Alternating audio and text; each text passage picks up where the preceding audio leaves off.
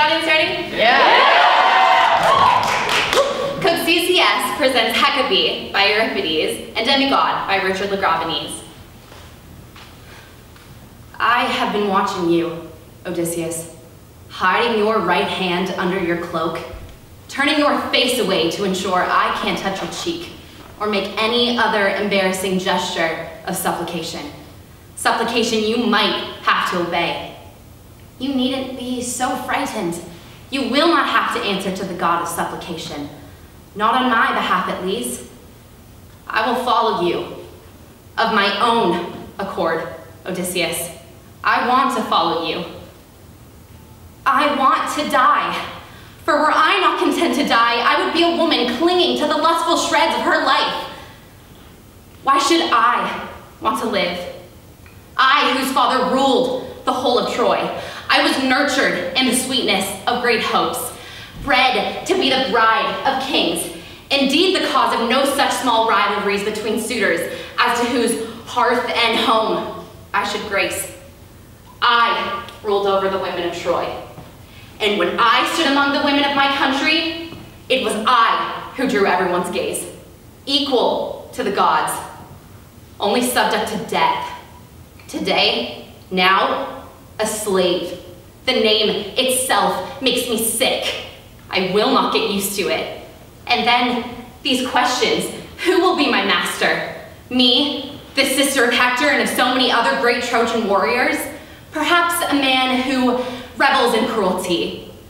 He will force me into the household to bake the bread for the house or to sweep the house, or will force me among other slaves to go and sit at the loom. And finally, some other slave bought cheap at a market will come to me and soil my bed. I, who was once deemed fit for royalty. No, no, freedom. Free, I relinquish this light. I assign this body to Hades. And so you may take me, Odysseus. Mother, no gesture, no word. Help me to accept death before I suffer indignity. Death is the happier course, for where there is no honor, there misery lies in wait. I just wanted to apologize for yesterday. I was just confused, you know? I mean, 2 years. What's a person supposed to do? Do I have a nervous breakdown? Do I start a new career? Do I go off and have an affair with O.J. Simpson? I felt so ugly, you know? And I don't mean just looks, I mean ugly. But then you held me, and you grabbed the back of my neck, and you kissed me, and you said all those things that you said, and I felt okay again. So I did her laundry, like I always do on Sundays. And in the middle of folding our bedspread, I noticed your jockstrap in the washing machine. It was going around and round and being mangled and manipulated into all sorts of painful positions. It looked like it was crying out for help, poor little thing.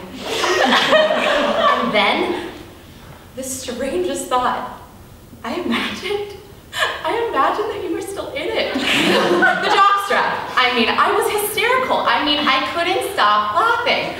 But then, all of a sudden, I could hear you in it. So I ran over to the machine, I lifted the lid, and I could hear you in there, choking on the Clorox 2 and the lemon fab. And so I shouted out, Frank, what is it? What are you saying?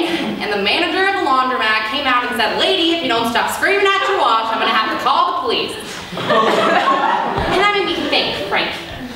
That made me think that maybe I'm not handling this too well. I can't drop 2 years of being lovers and going back to being friends.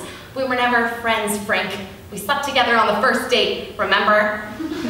And I know you wanted to leave this on good terms by telling me you still love me and all, but I really think it'll be easier for us to break up as enemies. It will be easier for me to hate you openly, instead of being so adult about it, you know? I don't want to be your friend, Frank. I loved you, but I never said I liked you. And if being adult about it means throwing me away for that slut rat you picked up on the train platform, then the mature thing for me to do will be to rip your face off. Oh yes, that feels much better.